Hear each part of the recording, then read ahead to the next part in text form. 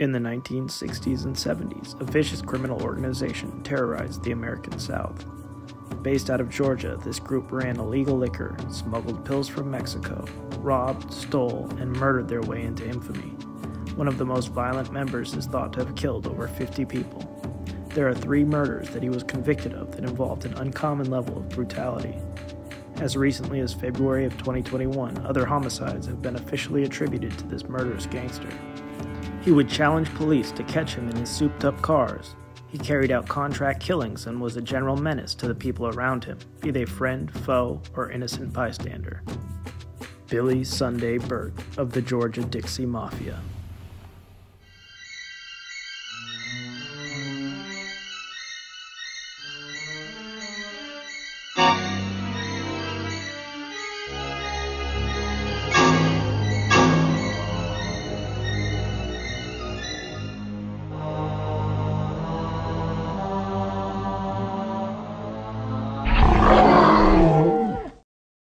Billy Sunday Birt was born in Barrow County, Georgia on August 12, 1937, as the oldest of 8 children to Claude and Eunice Birt. His mother named him after a famous baseball player turned evangelist named William Ashley Sunday, also known as Billy Sunday. His family were sharecroppers, which is essentially someone who works land owned by someone else. The poverty they endured meant that they were often moving from place to place. Billy's dad taught his kids the benefits of honesty and hard work while his mother focused on teaching her kids values from the Bible. The family was so poor and the situation so desperate immediately after the Great Depression that during some times they only had enough for 1 meal per day. Billy told people that his first crime was to steal $1 out of his teacher's purse to buy food.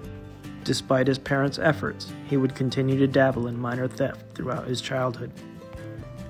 Billy Birt's dad died in 1946, leaving his wife to try to find a way to make ends meet alone. The family was evicted from the farm that they worked and were forced to live with Eunice's parents. Billy Sunday Birt promised himself that he would escape poverty and get revenge on the landlord who had evicted them. But years later, when he was able to track him down, the man had already passed away. Birt dropped out of school at age 13 so he could get a job and help his mother and her new husband with the bills. His behavior was getting more reckless, however. Once, when he was fired from a job, he doused the woman's car with gasoline, who he believed had gotten him fired. After he ignited her vehicle, Birt stayed to watch her reaction as she came out to her burning car. He would later burn down her home and the car she bought with the insurance money from the first vehicle. After crossing the line from childhood theft to adult crimes, Billy was ready to continue down that road. His primary method of earning money illegally was making and running moonshine. In 1954, at age 17, Billy Sunday Birt married a very young girl. Linda was only 12 when they met and 13 when they married. Billy was starting to build his reputation in the criminal underworld of Georgia. By day, he was working in a stone quarry, and at night, he made moonshine using his grandfather's recipe. Birt claimed he killed for the first time around 1961. He had been making whiskey on the banks of the Appalachian River with his father-in-law, who had a female companion. 2 men approached them and struck up a conversation with Birt. He said they made it clear that they were going to assault a woman who was passed out drunk with his father-in-law. When they made a move toward her, Billy pulled a gun from his truck and blasted them. He and his father-in-law buried the men on the riverbank, where they likely remain. Birt hooked up with a moonshine crew led by a man named Hoke Chansey, and then his son Harold. Billy was making more money than he could have imagined as a child. His family was taken care of, and he was expanding the moonshine operation. He also expanded his criminal activities to include running a card game out of a bar he bought and used as a criminal headquarters. Now that he was earning money, Billy Sunday Birt became even hungrier to expand his criminal enterprise. Bodies began turning up that were attributed to his growing group of outlaws. People would come to Birt if they had a problem that needed solving, and he developed a reputation for handling any dirty work discreetly and effectively. He did not only solve other people's problems, though. In 1972, when he suspected that Harold's cousin Donald was cooperating with law enforcement, he shot him dead, one of 3 murders that he would be convicted for. After a district attorney named Floyd Horde was murdered using a car bomb by another bootlegger on August 7, 1967, the criminal underworld of Georgia was shaken to its core by the police. Horde had been a district attorney in Jackson County and had been investigating a bootlegger named Cliff Park. There had been a recent bust of one of his stills, and Park wanted revenge. The murder drew the focus of law enforcement and received national attention. In the aftermath, the other gang leaders got together and agreed to form a loose alliance. They also agreed against any future attacks on government officials unless every one of them were consulted and gave their consent. The collection of gangs became known as the Georgia Dixie Mafia, and Billy Sunday Birt worked for them all. Birt still took care of his own business with the same ruthlessness as his criminal affairs. After he totaled his car in an accident, Birt's insurance agent refused to pay out for his policy. Tom Locke, the insurance agent, would be found dead in his office with 3 gunshot wounds. This was after Birt blew up his previous office with dynamite. However, the death was ruled a suicide. Billy told his son when Locke refused to pay out on the policy, he did commit suicide, just not directly. There are countless bank robberies, drug runs, and batches of moonshine that built up a criminal empire led by Birt, but his most notorious acts were murders. While alive, he was only convicted of 3 murders, but in 2021, law enforcement linked him to 3 additional murders. The case was solved with the help of Billy's son and one of the accomplices. This murder occurred in 1972.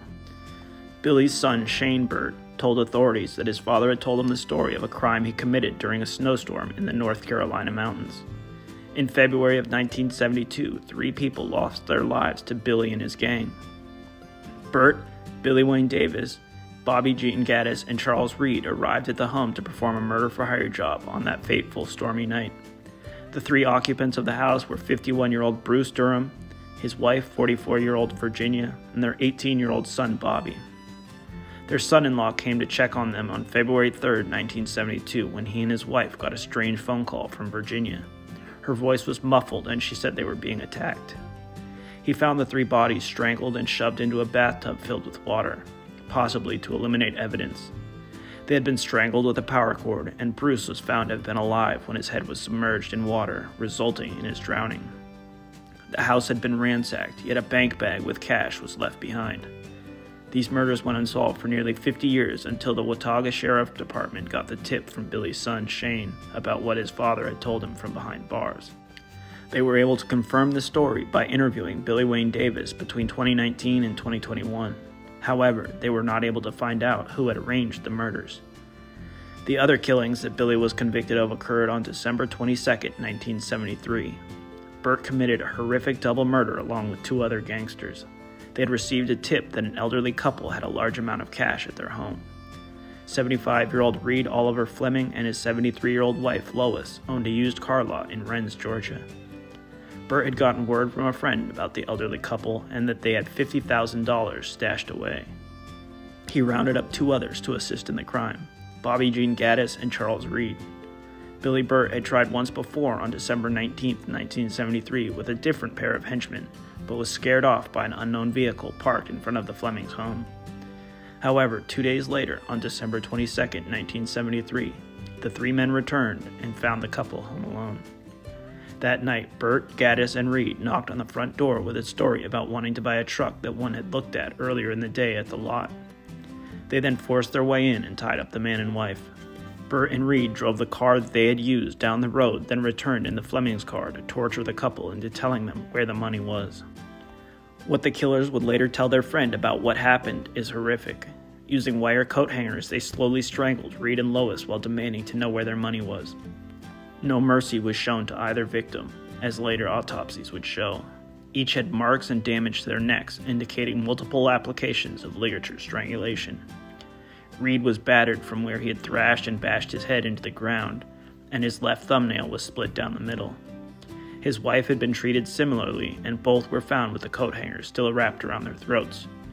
The vicious 3 laughed about how though Lois was deaf, she heard them a lot better once they started to strangle her. Despite their ransacking the house, the torture, and murders, Birt and his crew did not find the $50,000 they had been promised. Instead, they found a large stash of coins buried in the Flemings' fruit cellar. The couple went to church every Sunday, and the next day, when they did not show up, their son came to see if something was wrong.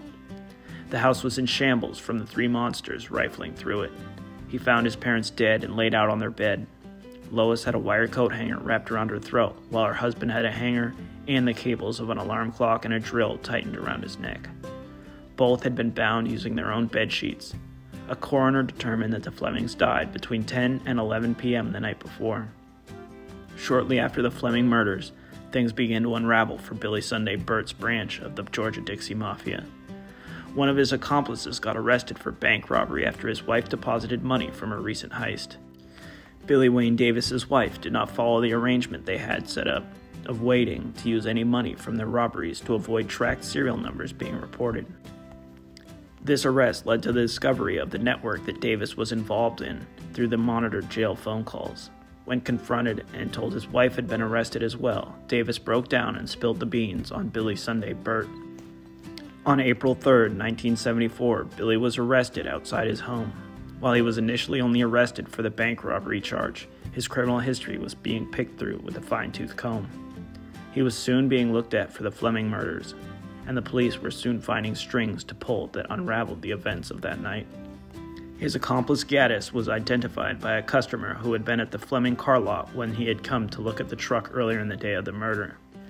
Birt and Gaddis were also identified by two men who had stopped to help them when their car broke down in the early morning hours after the killings.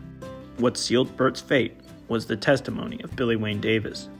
He told the police what the killers had said to him on that night and how they described the murders.